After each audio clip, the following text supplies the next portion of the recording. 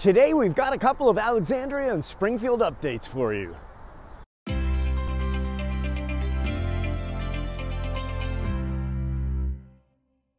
Hi everyone, I'm Tom Peach with Tom and Cindy and Associates at Long & Foster. This week we've got some odds and ends that we wanted to share with you. The first is a community by the Huntington Metro. It's called Huntington Crossing by Lennar. Now these are going to be condo-style townhouses with garages. There's going to be 61 of them and they're going to start in the low 700s.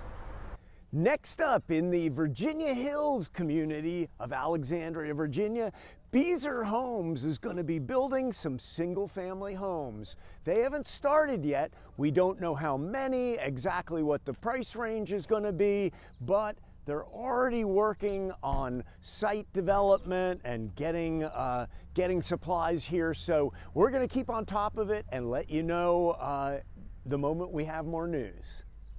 Some of you may not be aware that the GSA has opened up the selection process for the FBI's new headquarters building. I'm here in Springfield at the GSA warehouse, and this is the location of Virginia's bid, which is an awful strong one. Maryland's trying really hard too, but think about it. My dad was with the FBI. The FBI trains in Quantico. Just a quick jog down 95 to Quantico.